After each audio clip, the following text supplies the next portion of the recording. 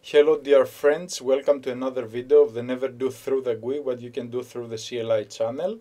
I am Vagelis and today we will be exploring Web API benchmarking JavaScript Bun vs Rust actix-web.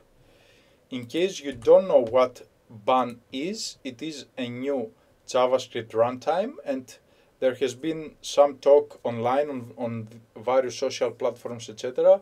about it and about its speed and how efficient it is, etc., etc.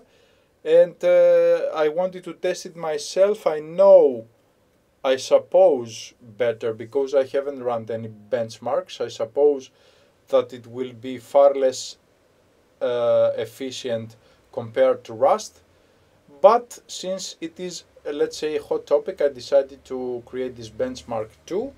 Before we get into the actual benchmark, let me show you the API. This is the actual API that Bun runs. So as you can see, it is a very simple one. We have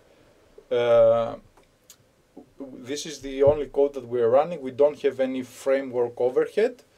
So yeah, if we come here, as you can see, I have both APIs running up and ready. This is the Bun API. If we check, we are getting 1000 users.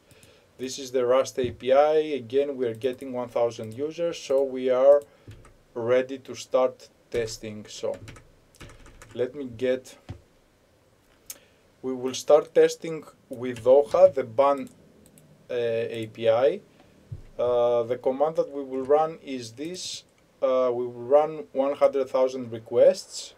These are the flags. Let me prepare the system monitor, yes. And let's go.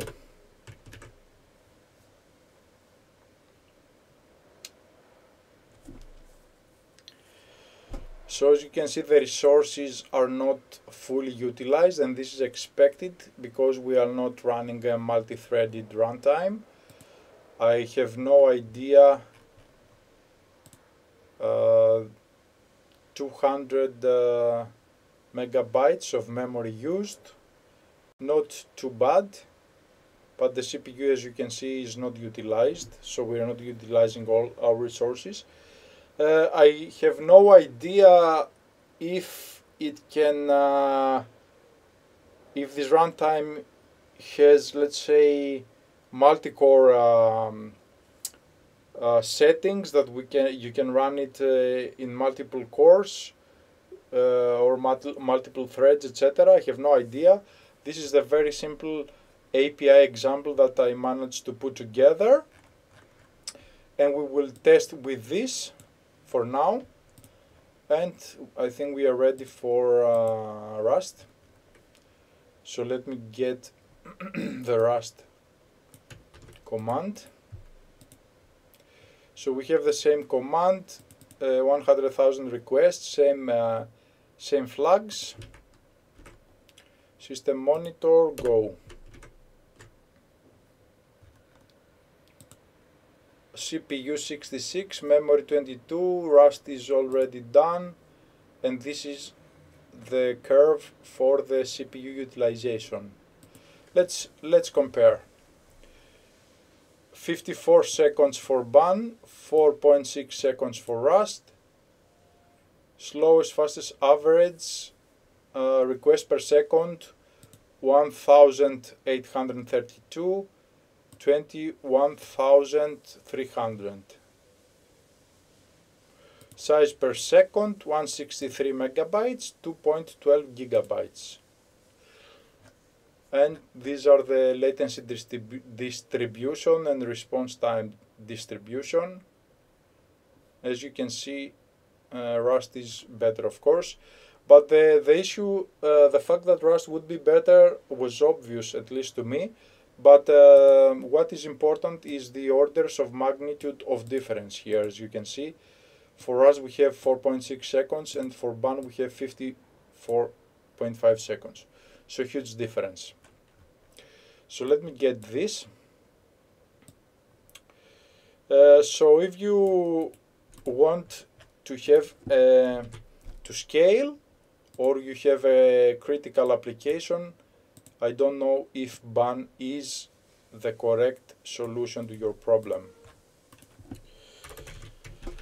Okay, let's move to the second benchmark, which will be the WRK benchmark. So let's come here. We will run WRK for 30 seconds here, as you can see. Here we just warm up the system again and we run this. So let me get the system monitor here again. Go. This is a curl request just to make sure that we get the data.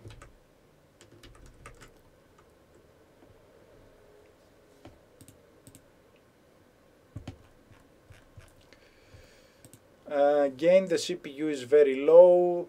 The memory is approximately the same, about 200 megabytes.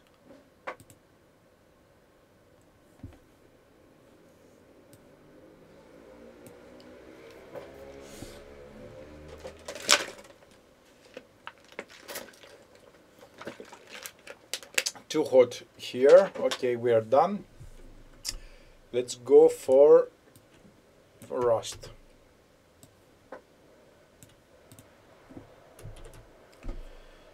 Same requests, same amount of time, 30 seconds. Let's go to our system monitor, execute.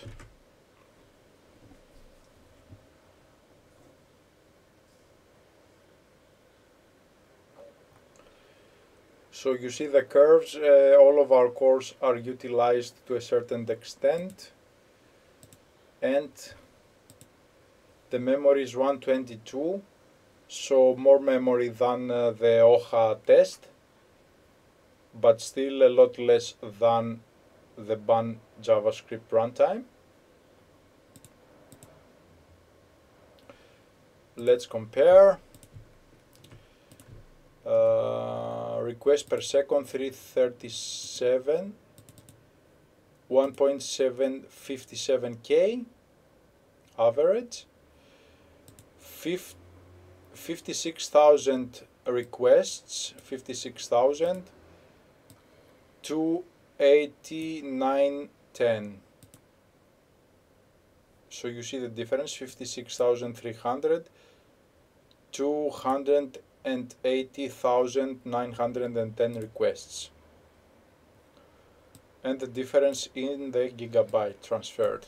Request per second 1.8 thousand, 9,000.3, and again you see the difference in the data transferred.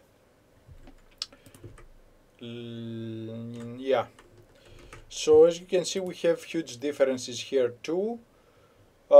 As I said, I was expecting a difference, and a big difference, and indeed this is what we get from the benchmark. And so we have, let's say, a mental model about what the Bun framework or runtime can do for us. But again, it seems that when we have a mission critical application, when we want to scale, and when we want our resources to be utilized in the best, let's say, possible way, between these two options, Rust is the way to go, I suppose. I will have all the data in the video description for you to be able to check them for in the future. And this is essentially the whole video. So thank you for watching and have a great day.